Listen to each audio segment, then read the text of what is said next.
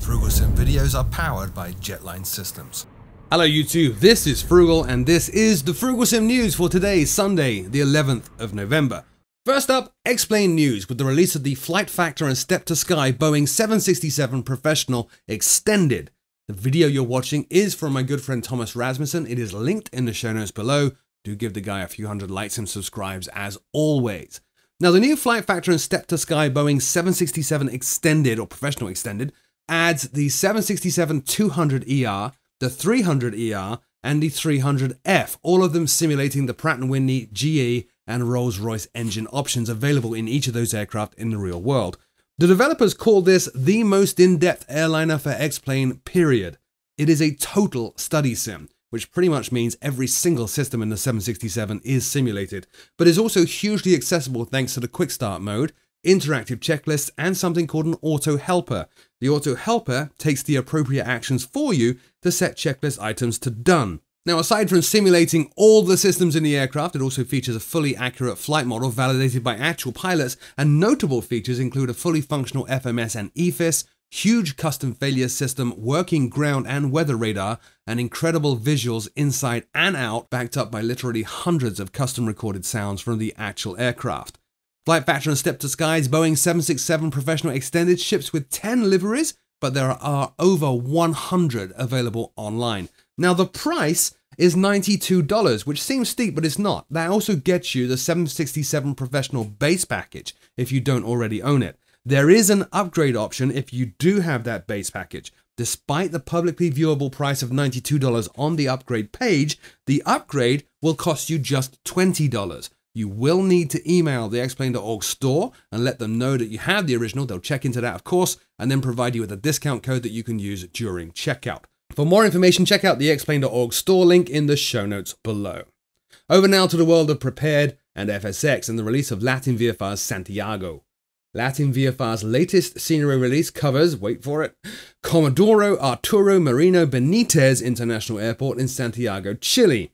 This is actually Chile's main airport, in fact, and it's one of the most important in all of South America. Now, technically, LatinVFR Santiago is version 2, as LatinVFR did release the same scenery some years ago, but this is a complete rebuild to take full advantage of all the new API features in Prepared version 4. Even so, if you already own the original, LatinVFR has said that you can get this new version completely for free. The package features highly detailed buildings, including the new terminal currently under construction, sewed animated jetways, a working windsock, working runway lights that turn on and off based on time of day and current weather conditions, photo scenery for the surrounding area and mountains, and a highly detailed terrain mesh as well to make approaches into this tricky airport as realistic and challenging as possible. LatinVFR Santiago is available from Sim Market right now for €22 for Prepared version 4 only. Next up, UK 2000's Belfast Extreme version 2.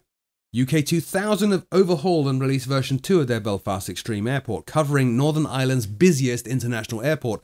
Incidentally, the airport is also home to RAF Aldergrove on the southern side of the airfield.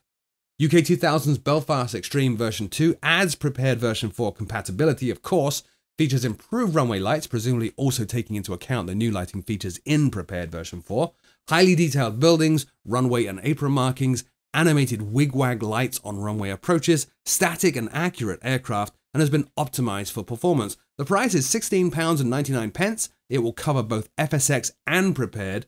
More information at the UK2000.com link in the show notes below. Next up, Aerosoft's Cologne Bonn Professional. Video you're watching is the official trailer for Aerosoft, produced by Jerome Dorman. That too is linked in the show notes below.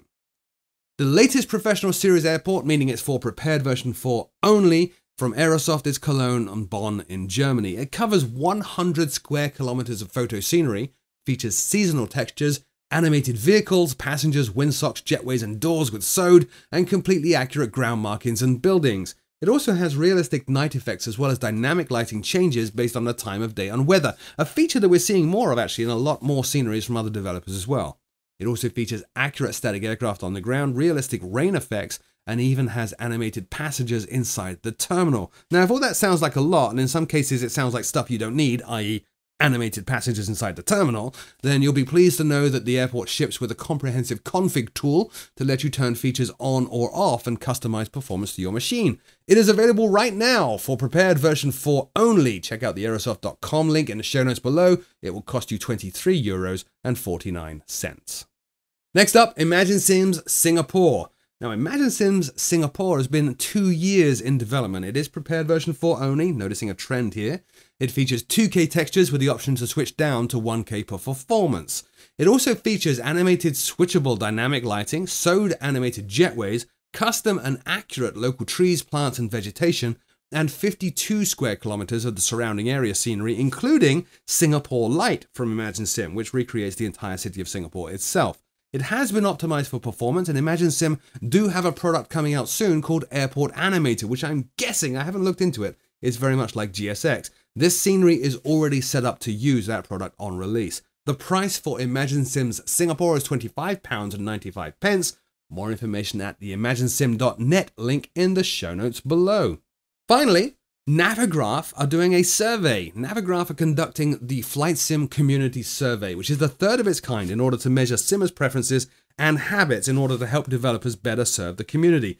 This is actually a pretty valuable thing, so please follow the link in the show notes below and take a few minutes to answer the questions. Now, as I said, that's the last story. There is no new show next week. Now, as many of you know, I recently went through an extremely rough spot, losing the majority of my income. Tomorrow, I start a new job, but it does require me to work away from home for 2 weeks to get up to speed on things. So, no new show next week. I'm afraid I am scheduling videos this week, and if I can get enough recorded today, then hopefully the week after as well. As always, thank you so much for taking the time to watch this on a Sunday. I really do appreciate it. My name is Frugal, and until next time, I'll see you all very soon.